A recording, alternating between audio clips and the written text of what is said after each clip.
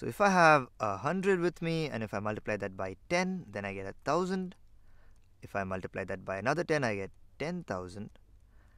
10,000. And if I multiply that by another 10, I get 1 lakh. 4, 5, that's a lakh. And if I multiply this by another 10, then I get 10 lakhs, and I have to add one more zero. I hope I'm doing this correctly. 2 zeros, 3 zeros, 4 zeros, 5 zeros, 6 zeros. And you're probably familiar with this. And then I finally go to my number of 1, 0, 0, 0, 0, 0, 0. 1, 2, 3, 4, 5, 6, 7. Alright, so these are as large as the numbers we will mostly see. And of course, numbers can keep going forever and ever and ever. But you know that all these have names in the Indian system. So if I use green for the Indian system, then I know this is 100. I'm going to write just a H for this. This is 1,000. This is a 10,000. So I'm going to write TTH, 10,000. This is a lakh. This is 10 lakhs. And this is a crore. And with this, maybe you should write crore in capital. You know, it's the big guy. So hundreds, thousands, 10,000s, lakh, 10 lakhs, and crore. And this is what we do in the Indian system. And what's interesting here, if you notice, is that to go from 1,000 to a lakh, you multiply by, I'm going to do this here, by 100. By 100. So 100 thousands is a lakh. And then you do the same thing to go from a lakh to a crore. So you do 100 to go from a lakh to a crore. So 100 lakhs makes a crore. Right? So starting from thousands, 100 times is a lakh, and 100 times again is a crore. Now this is the Indian system, but if you go abroad, and if you happen to talk to people who are not from India, maybe they won't even know what a lakh is and what a crore is. We use these words a lot in India. Like if there is a corruption scandal, we say that it was so many lakh crores corruption, and then I don't even know how many zeros go in it. But then for somebody outside, we might say it was some millions of rupees, or sometimes billions of rupees of corruption. Maybe a more positive example would be that the entire businesses and all that is worth millions and billions of rupees or dollars, in terms of currency. So million is one word, a billion is another word. I don't know why if I write capital it looks better. Yeah, millions and billions, and these are very big numbers, just like lakhs and crores were very big numbers. But then we still don't know how big they really are, right? So how big is a million? In terms of thousands, in terms of lakhs, then compared to lakhs, is a million bigger or is it smaller? Is a billion bigger than a lakh? Is it smaller than a crore or is it bigger than a crore? So let's try and answer these questions. So I'm going to remove these hundreds over here because you already know them. So now we're going to use these same numbers. If you notice, these numbers don't change. They don't care. Like 1 followed by 2 zeros is always 10 times smaller than 1 followed by 3 zeros, and this keeps going on. This relationship of multiplying by 10 is always a constant. The only thing that changes with respect to countries is what we call these numbers, just the names. So maybe I can use orange for what we do internationally. So the good thing is that even internationally, this number is still called 100, and this number is still called 1,000. 1,000. Maybe I should just stick to T. 1,000. And this number internationally is also called 10,000. So till here, we are the same. India and the rest of the world is exactly the same. It's starting from here that the difference starts coming. So in India, we call this a lakh, right?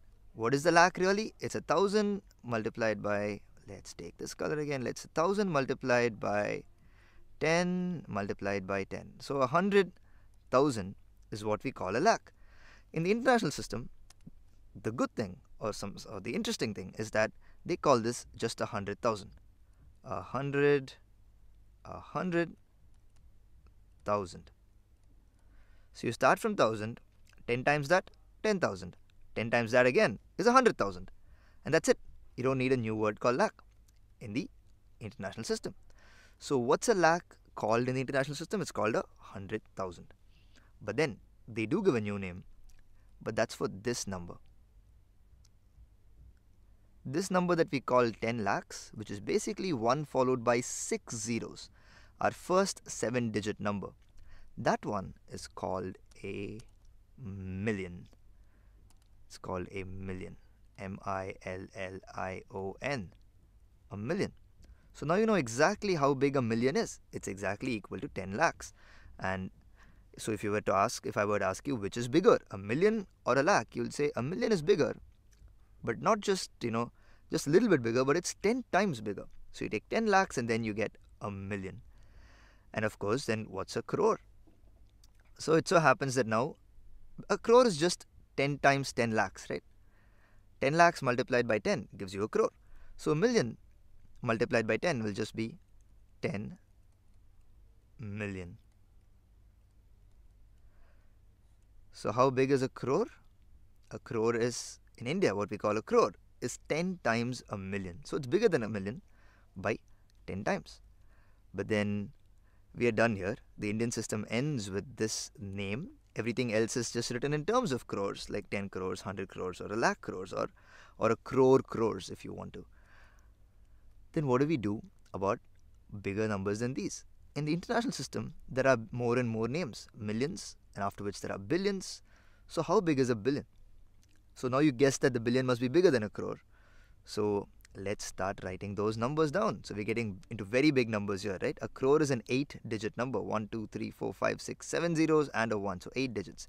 So let's write down our next number to that, which is multiplied by 10. So 1, 2, 3, 4, 5, 6, 7, 8. 1, 2, 3, 4, 5, 6, 7, 8. 8 zeros, our first 9-digit number. And what would we call this in the Indian system? We would call this 10 crores. 10 crores, that's the name we'll give to this number. And if I take that number again, and if I multiply that by another 10, then I get 1, 0, 0, 0, 0, 0, 0, 0, 0. You can see how easily it can become difficult to write these numbers and also count the number of zeros. So 1, 2, 3, 4, 5, 6, 7, 8, 9 zeros, right? And that's 100 crores, right? So that's a very big number. 100 crores. 100 crores. So in India, we call this 10 crores and 100 crores. What do we call this internationally? So a crore was 10 billion. So what will 10 crores be? Right? You get 10 crores by multiplying a crore by 10. So in other words, 10 million multiplied by 10.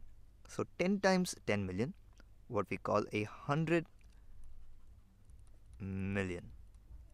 So 10 crores is 100 million. Now the next number that we have is 100 crores. This is where there's a new name in the international system. So the international system, if you can notice, keeps giving new names every 1,000 times. So in India, 10 times 1,000 multiplied by 100 is a lakh, lakh multiplied by 100 is a crore. So it's 100 times, 100 times. But here, 1,000 multiplied by 1,000 is a million, and a million multiplied by 1,000 is going to be this new word here, which is a billion. B-I-L-L-I-O-N, a billion. So if I have 1 billion rupees, that means that I have 100 crore rupees. So is a billion bigger than a crore? Definitely. And not just a little bit bigger, it's 100 times bigger. So if you look at it over here, you can see that you can start from 1,000 and then take it 1,000 times. And then that becomes a million. So a million is 1,000 times 1,000. And a billion is 1,000 times a million. So that's the international system and the Indian system next to each other.